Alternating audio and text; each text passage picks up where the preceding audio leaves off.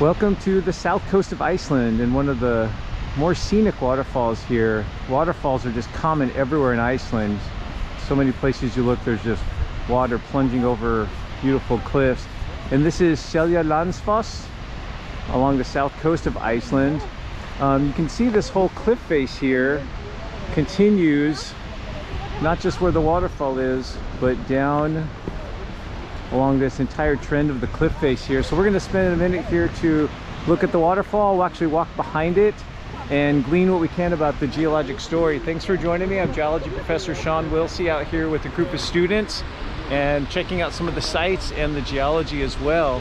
So this cliff face here, we're actually not too far from the coast. The coast is just a few kilometers down to the south here, and this is actually an ancient sea cliff.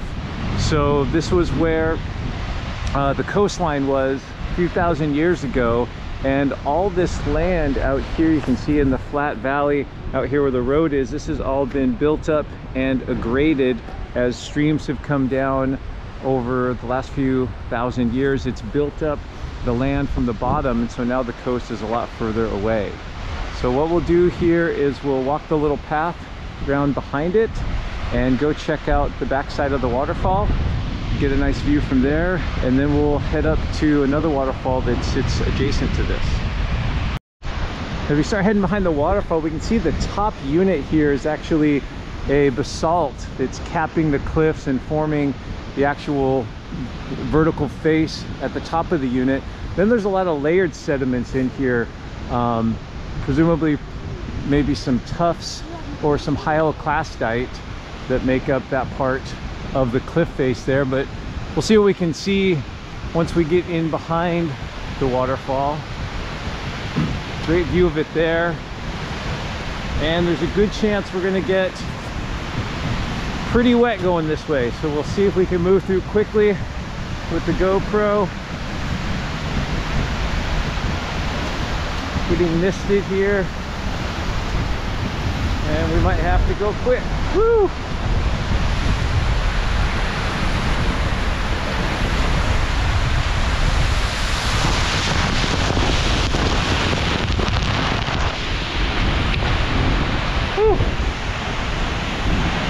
All right, kind of sprint through that section.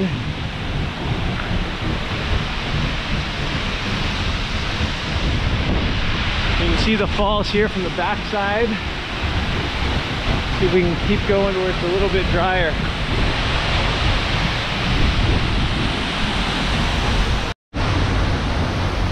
So here we are behind the falls, right where it hits the plunge pool here.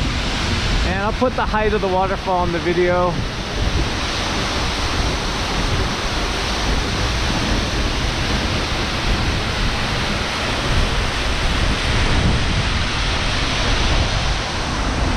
Then if we look at the layers back here, we can see there's some, I suppose, more of a kind of a conglomerate, lots of clasts of various sizes glued together, maybe glacial deposits or possibly stream deposits.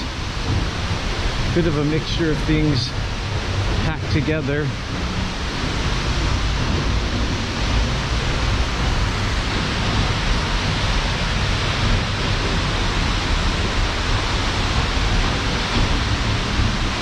A little better exposure here of some of the rocks.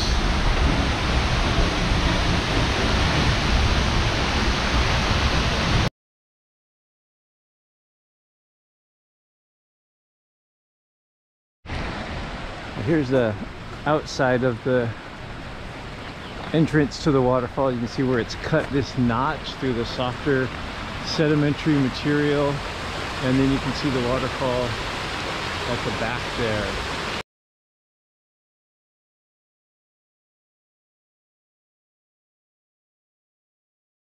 So it's basically eroded from the edge of the cliff back over time through this softer pile of sedimentary material. Again, might be outwash, could be glacial. I don't think it's volcanic in origin, just looking at it. So Another quick look here. Pretty spectacular. Really neat setting in there. Well, thanks for joining me for this look at some of Iceland's scenic waterfalls, some of the geology we've seen there. Two very different waterfalls, one with a resistant cap rock, Seljalandsfoss here, where it pours over the top. It's undercut a little bit probably by erosion from the waves when this was a sea cliff. And the other fall we looked at, whose name I can't pronounce, does not have a resistant cap rock at top, so it's actually cut through those softer sediments back to form a narrow little slot canyon from the entrance of the cliff face into where the waterfall is. So thanks again for joining me, Geology Professor Shawn Willsey. Appreciate your support of the channel, and take care.